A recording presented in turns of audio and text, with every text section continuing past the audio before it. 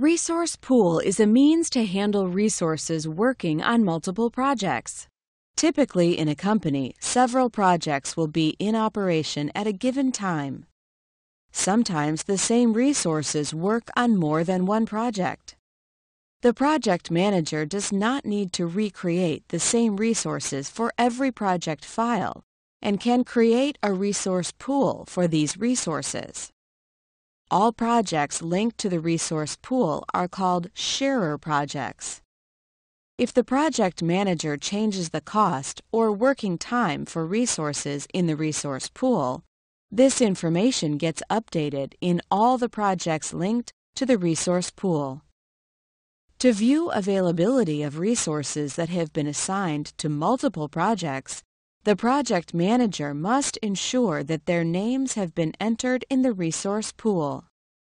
If the project manager is working with other project users across a network, the resource pool can be stored at a central location, such as a network server, and the project managers can share the common resource pool.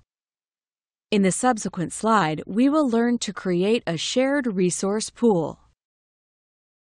Creating a resource pool is almost identical to creating a regular project file.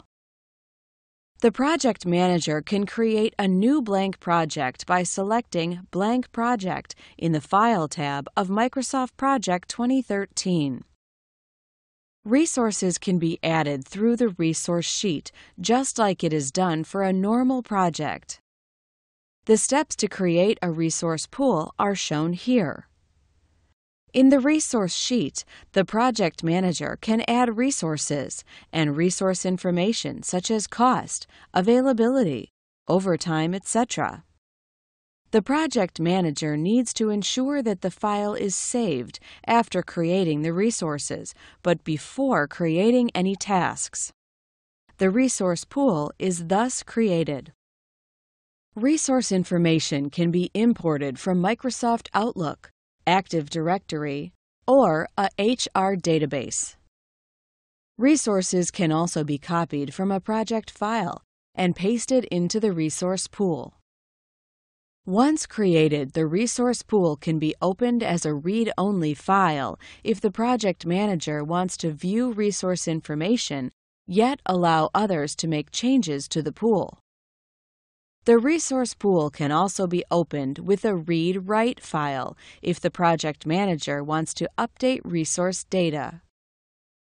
The change will be reflected in other projects.